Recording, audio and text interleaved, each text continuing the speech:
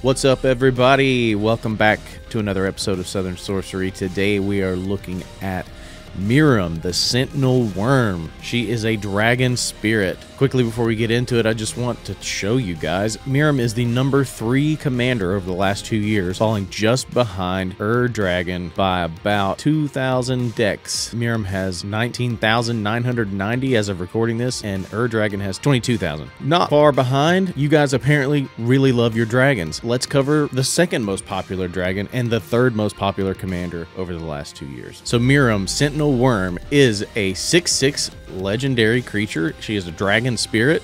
She costs 3 generic, a green, a blue, and a red, and then has flying and ward 2, which means you have to pay 2 generic mana extra if you are casting a spell or an ability that targets her. So to target that creature, you have to pay 2 generic mana. And then says, whenever another non-token dragon enters the battlefield under your control, create a token that's a copy of it, except the token isn't legendary if that dragon is legendary. So she gets around the legendary rule, letting you make multiple copies of legendary dragons. So this is pretty wild. She's extremely powerful. I built this deck in preparation for this deck tech, and it has been a blast to test drive. So buckle up and let's get into it. First up today, we are going to take this in a different direction. Instead of just going through creatures, sorceries, instants, we're going to break it down a little bit differently. First, we're going to talk about other dragons in this deck, and there's a whole bunch of them.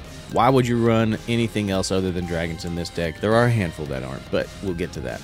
First, we have Ancient Bronze Dragon. This is an Elder Dragon. It is 5 green. It's a 7/7 with flying, and it says whenever Ancient Bronze Dragon deals combat damage to a player, roll a d20. When you do, put X +1/+1 counters on each of up to 2 target creatures where X is the result. So if you roll a 10, you put 10 +1/+1 counters on 2 creatures. Next, we have Ancient Copper Dragon. It is 4 red for a 6/5 flying. Whenever Ancient Copper Dragon deals combat damage to a player, roll a d20. You create a number of treasure tokens equal to the result.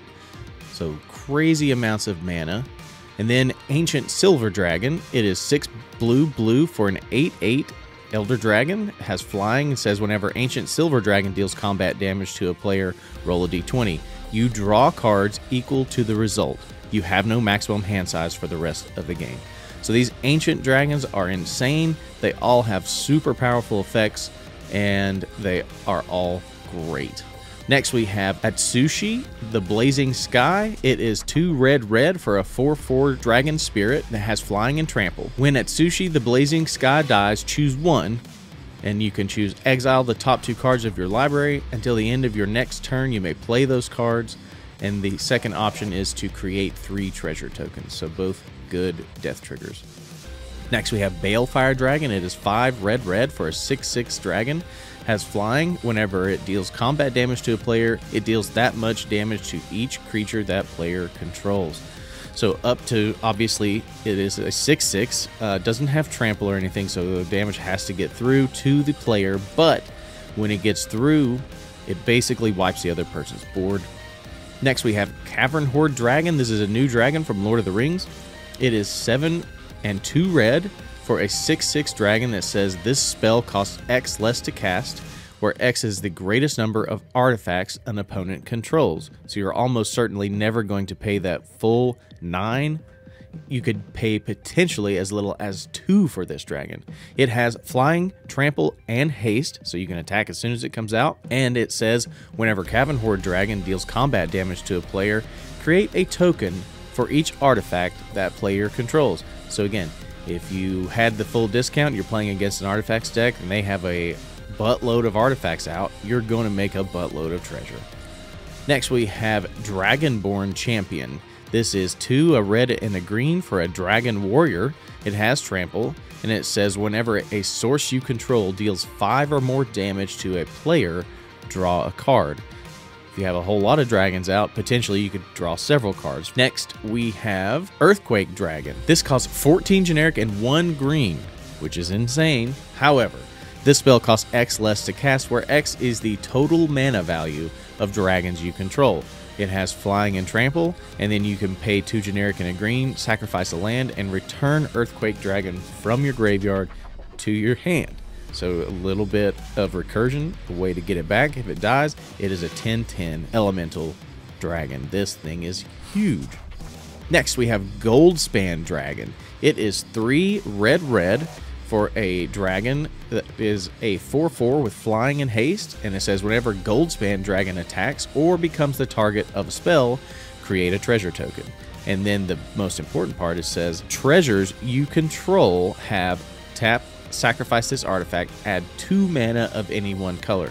So a normal treasure just taps sacks for 1.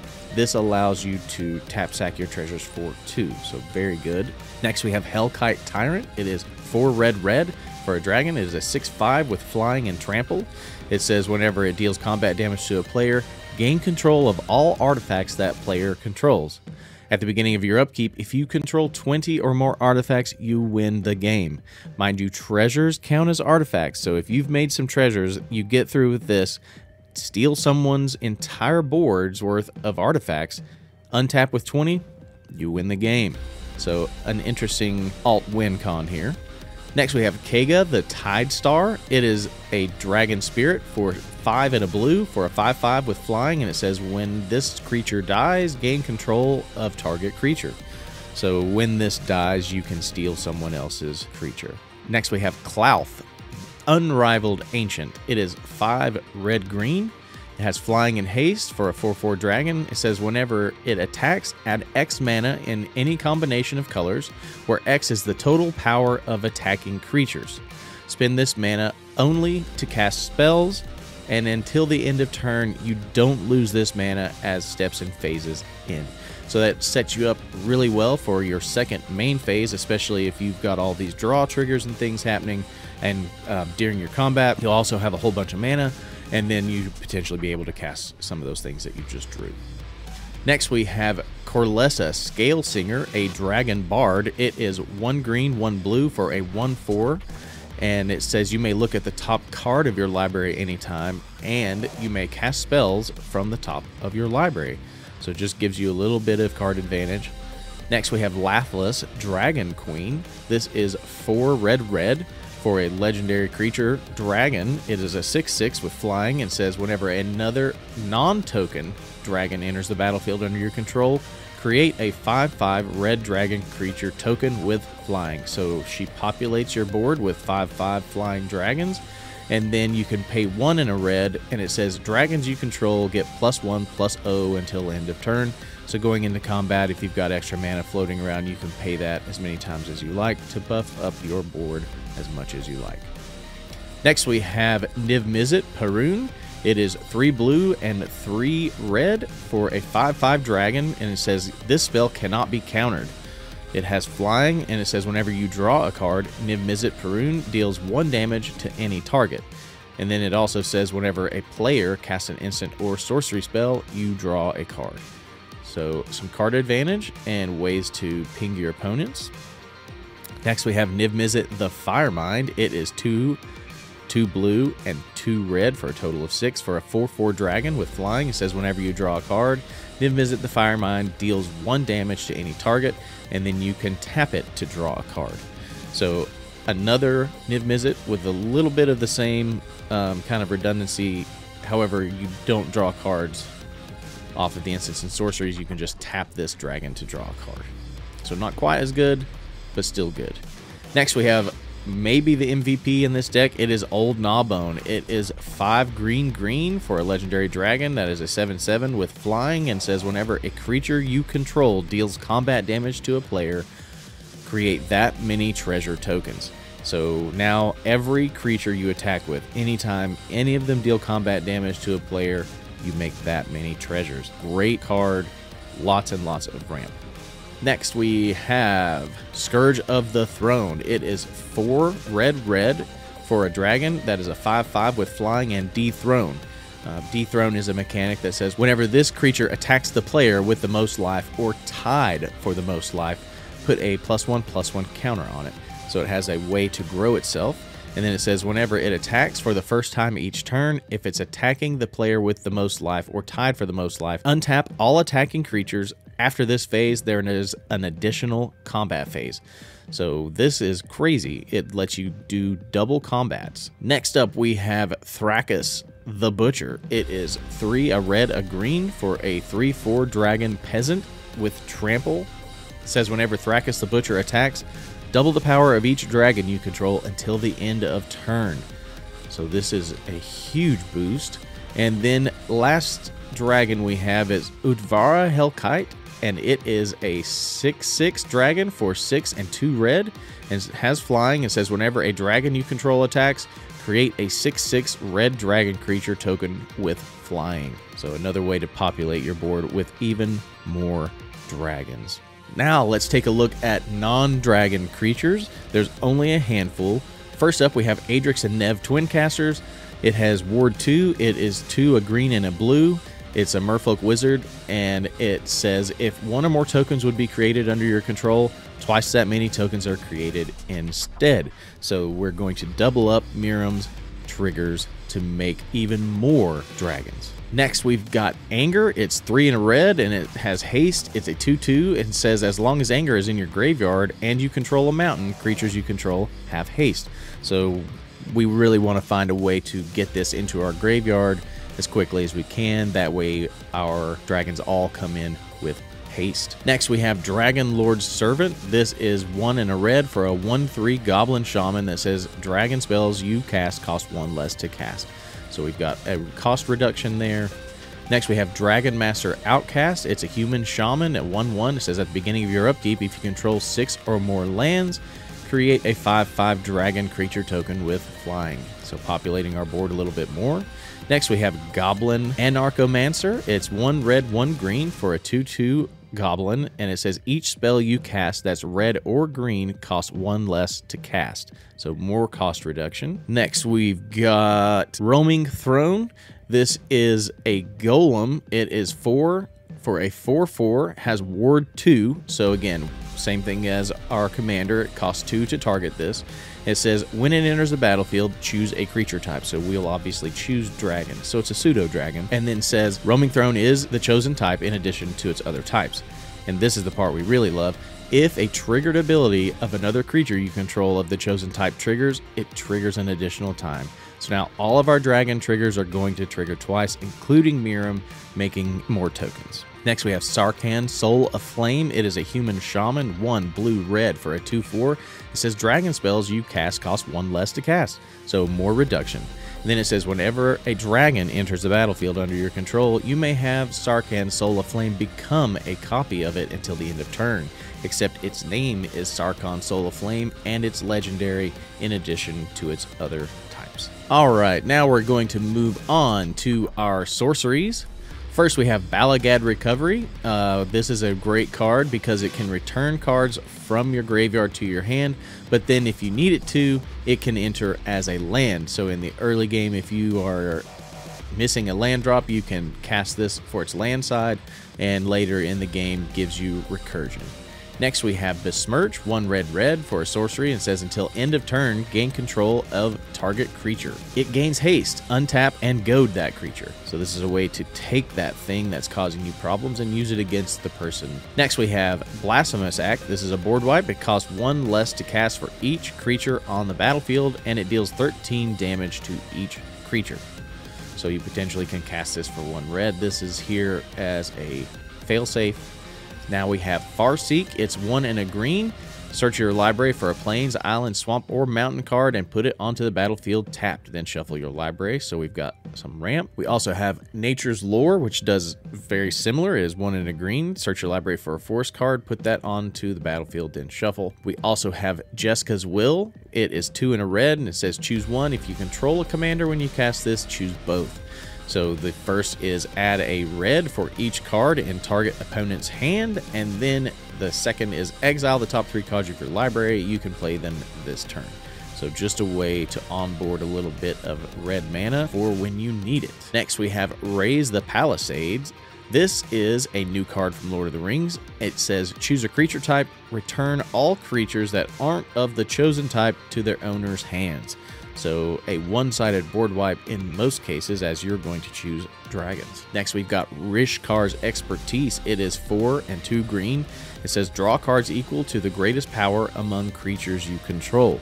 Most of these dragons are big. We have ways to make them bigger. You can wait until after a combat phase with Thrakus out and everything's power is doubled.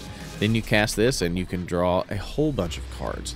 And then on top of that, you can cast a spell with mana value 5 or less from your hand without paying its mana cost. So you're going to pay 6 to cast this, draw hopefully a whole bunch of cards, and then cast something mana value 5 or less for free. So at the end of the day, net this is going to cost you 1 green mana total once you've cast the spell for free. Next, we've got Instants. First, we're going to have a little bit of counter magic here with Arcane Denial. It is 1 and a blue to counter a target spell. Its controller may draw up to 2 cards at the beginning of the next turn's upkeep. You draw a card at the beginning of the next turn's upkeep. So you'll draw 1 card off of this as well. It's strictly better than Counterspell. Next, we've got some removal with Beast Within. It is 2 and a green. Destroy target permanent. Its controller creates a 3/3 beast creature token. Next, we've got Chaos Warp. It is 2 and a red for an instant. It says the owner of target permanent shuffles it into their library, then reveals the top card of their library. If it's a permanent card, they put it onto the battlefield. So it is a little risky. You're going to go after something someone controls. They're going to shuffle it into their library, and then they're going to reveal the top and put it out if it's a permanent. So it is possible to make things worse with this, or for them to get the exact same thing right back out. But 9 times out of 10, or maybe better, that's not going to happen. Next, we have Deflecting Swat. It's 2 and a red, or if you control your commander, it is free, and it says you may choose new targets for target spell or ability. This is nice because you can use it to counter something, you can use it to counter an ability, you can use it to counter a target of something you control and turn it right back around on them, or target something that can't be targeted and then it just falls off. Next, we've got Heroic Intervention. 1 and a green. It turns your entire board hexproof and indestructible until the end of turn. Next, we have Kindred Summons. It is 5 green for an instant. It says choose a creature type. We'll obviously choose dragons, and it says reveal cards from the top of your library until you reveal X creatures, where X is the number of creatures you control of that type. Put those cards onto the battlefield, then shuffle the rest of the revealed cards into your library. So if you have 6 dragons, cast this, you'll go get the next 6 dragons off the top of your deck, and then you'll put those straight onto the battlefield at no additional cost, and then you'll shuffle everything else that wasn't dragons back into your deck. This can be a huge turn if you cast this spell. Next, we have another spot removal. It is Pongify. It costs 1 blue. It says destroy target creature.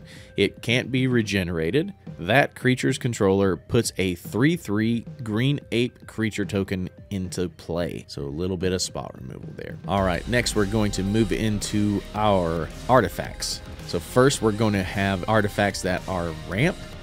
That is going to be Arcane Signet, Dragon's Horde, which is unique to dragons. Whenever a dragon enters a battlefield under your control, put a gold counter on Dragon's Horde, and then you can tap it, remove a gold counter from Dragon Horde, draw a card, or you can tap it and add 1 mana of any color. So versatile there for you. We also have Mind Stone, taps for a colorless. We also have Orb of Dragonkind. You pay 1 colorless into it, tap it, and add 2 mana in any combination of colors, but you can only spend it to cast dragons or activate abilities of dragons. Then you can pay a red and tap it, sacrifice the Orb of Dragonkind, look at the top 7 cards of your library. You may reveal a dragon card from among them and put it into your hand. Put the rest on the bottom of your library in a random order. So it's there for you in a pinch. Next, we have Soul Ring, taps for 2 colorless, and then we have the Great Hinge. It is 7 green, and it says it costs X less to cast, where X is the greatest power among creatures you control. More often than not, you're going to cost this for 2 or 3 total mana. Then it says add 2 green when you tap it and gain 2 life, and says whenever a non-token creature enters the battlefield under your control, put a +1/+1 counter on it and draw a card. This card just does work in every deck it's in. So those are our ramp. Next, we have some artifacts that were not ramp. First, we have Chamil, the Inner Sun. It is 6 generic and says spells you control cannot be countered. That's amazing. All of our stuff can't be countered. So good. And then it ain't done yet. It also says at the beginning of your end step, discover 5. And discover is a new mechanic from Lost Caverns of Ixalan, and it's essentially Cascade. But it says exile cards from the top of your library until you exile a non-land card with mana value 5 or less. Cast it without paying its mana cost, or put it into your hand. Put the rest on the bottom in a random order. So it's any spell 5 or less. You can cast it for free, or if it's a sorcery or an instant that you don't want to cast in that moment, you put it into your hand and then put the rest on the bottom in a random order. This thing's wild. Then we have Herald's Horn. It is 3 generic, and it says when it enters the battlefield, choose a creature type. So we'll choose dragons. Creature spells of the chosen type cost 1 less to cast, so more reduction. And then at the beginning of your upkeep, look at the top card of your library. If it's a creature card of the chosen type, you may reveal it and put it into your hand. So cost reduction and card advantage. Next we have Lightning Greaves. It is 2 for an equipment. It says equipped creature has haste and shroud with a 0 equip cost. This is to protect our commander, as she is the driving force and the scariest card in this deck. So we have some protection for her. We also have Panharmonicon for 4 generic. If an artifact or creature entering the battlefield causes a triggered ability of a permanent you control to trigger, that ability triggers an additional time. So it doubles up on ETB triggers, which Miirym has that. So we'll make extra dragons with Panharmonicon out. We also have Swiftfoot Boots. This is similar to Lightning Greaves. It is 2 and gives the creature hexproof and haste, but has an equip cost of 1, whereas Greaves has a 0 equip cost. Next we have Urza's Incubator.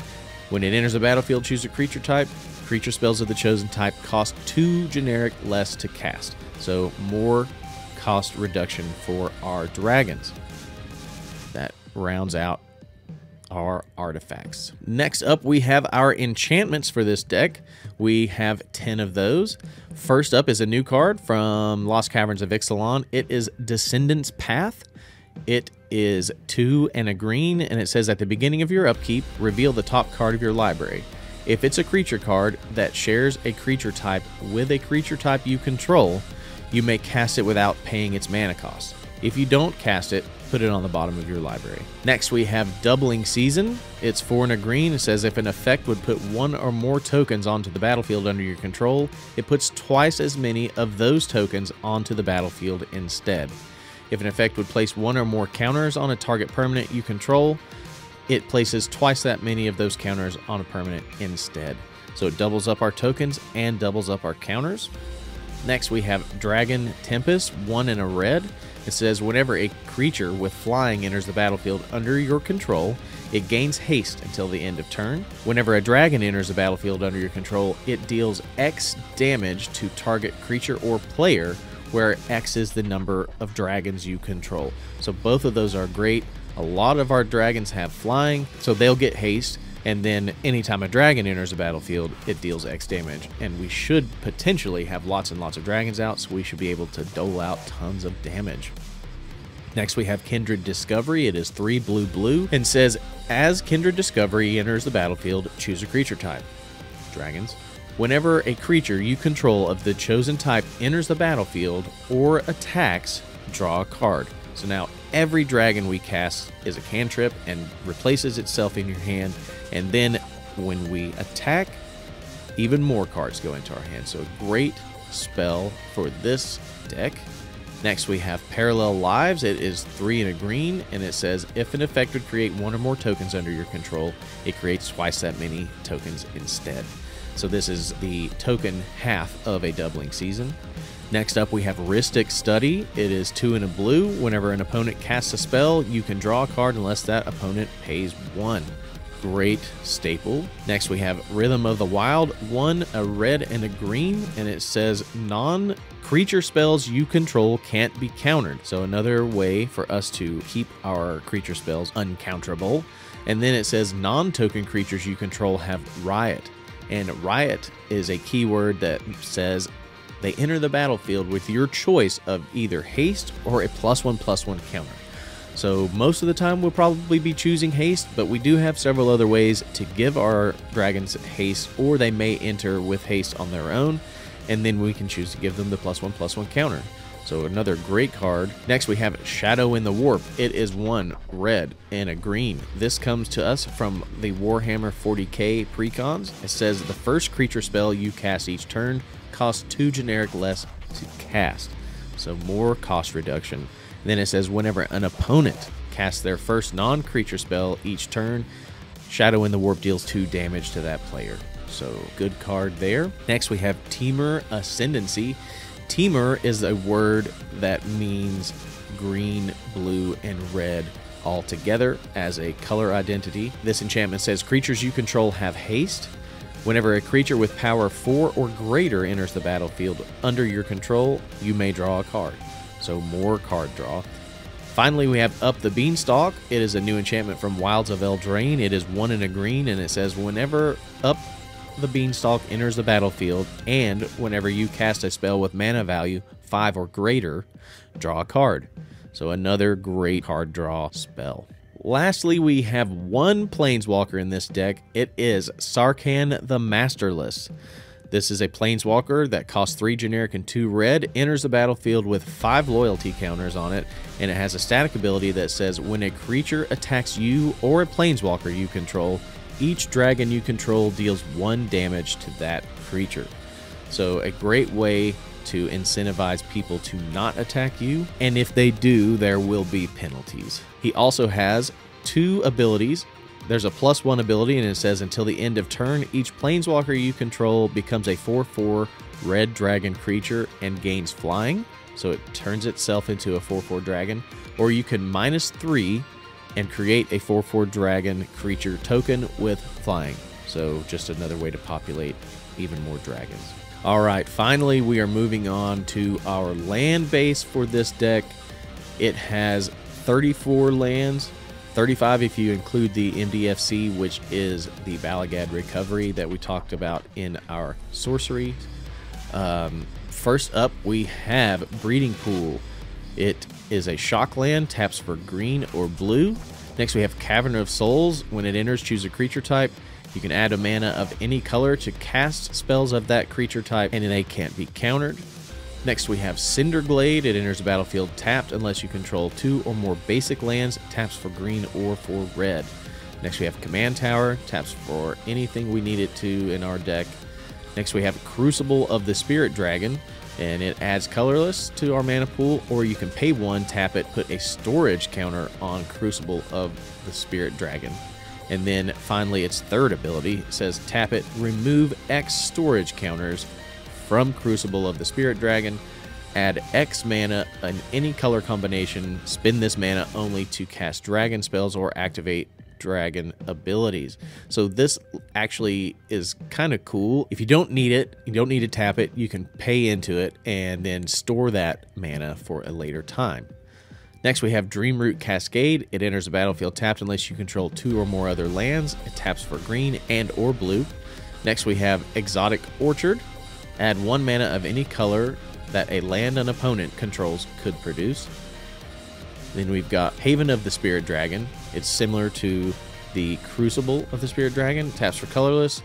Tap, add 1 mana of any color. Spend this mana to cast dragon creature spells, or you can pay 2 and tap it, sacrifice it, return a target dragon creature or Ugin Planeswalker card from your graveyard to your hand. So in the late game, if you've got plenty of mana, then you can sacrifice this and bring back a dragon that you would rather have. Next we have Hinterland Harbor. It enters the battlefield tapped unless you control a forest or an island, and it taps for blue or for green. Then we have Kessig Wolf Run. It taps for colorless, or you can pay X, a red and a green into it, tap it, target creature gets +X/+0 and gains trample until the end of turn. So you just need to get a little buff and punch some damage through to finish somebody off. Next we have Mosswarp Bridge. It enters the battlefield tapped, and it has Hideaway 4. Hideaway 4 means when it enters the battlefield, look at the top 4 cards of your library, exile 1 of them face down, and then the rest go onto the bottom of your library in a random order. It taps for a green, or you can pay a green into it, tap it, and you can play the exiled card without paying its mana cost if creatures you control have power 10 or greater. So you can find something in those top 4, put it under there, play it for free later. Next we have Rejuvenating Springs. It enters the battlefield tapped unless you have 2 or more opponents. Taps for a green or a blue. Next we have Rockfall Vale. It enters the battlefield tapped unless you control 2 or more other lands. Taps for red or green. Next we have Rogue's Passage, which taps for a colorless, or you can pay 4 into it and give one of your creatures unblockable for the turn. Next we have Rootbound Crag. It enters the battlefield tapped unless you control a mountain or a forest, and it taps for red or green. Then we have Secluded Courtyard. It enters the battlefield, choose a creature type. It taps for colorless, or you can tap it for 1 mana of any color. Spend this mana only to cast creature spells of the chosen type, or to activate an ability of a creature source of the chosen type. Next we have Spinerock Knoll. It enters tapped, and it also has Hideaway. When this land enters the battlefield, look at the top 4 cards of your library, exile one of them face down, and put the rest onto the bottom in any order. And then you can pay a red into it, tap it, and you can play the exiled card without paying its mana cost if an opponent was dealt 7 or more damage this turn. Next we have Spire Garden. It enters the battlefield tapped unless you have 2 or more opponents. It taps for red or green. Then we have Steam Vents. It enters the battlefield tapped unless you pay 2 life. Taps for blue or red. Then we have Stomping Grounds. Same thing, enters the battlefield tapped unless you pay 2 life. It taps for red or for green. Next we have Storm Carved Coast. It enters the battlefield tapped unless you control 2 or more other lands. Then we have Sulphur Falls, which enters tapped unless you control an island or a mountain. Next we have Temple of the Dragon Queen. It enters the battlefield, you can reveal a dragon from your hand, and it enters tapped unless you revealed a dragon this way, or you control a dragon. As it enters the battlefield, choose a color, and then Temple of the Dragon Queen will tap for 1 mana of the chosen color. So it will stay the same the whole game, but you can choose it when it enters the battlefield what color you want it to be. Next we have Temple of the False God. Taps for 2 colorless. Activate only if you control 5 or more lands. Then we have Training Center. Enters the battlefield tapped unless you have 2 or more opponents. Adds blue or red. Then finally we have Unclaimed Territory. Enters the battlefield, choose a creature type. Taps for colorless, or tap for 1 mana of any color. Spend mana to cast a creature spell of the chosen type. So that rounds us out and finishes up our deck. Miirym is a crazy good commander, and the best part about it is Dragon is an astronomically expensive card. Miirym is $5, $2, somewhere in that neighborhood, depending on where you buy her at. So you can build a competitive dragons deck for much, much, much cheaper. A lot of these dragons are interchangeable, so if you're on a budget, Miirym is a great way to go. But even without budget concerns, this is a super fun deck to play. Let me know what you guys think. Let me know what you'd take out. Let me know what you would put in.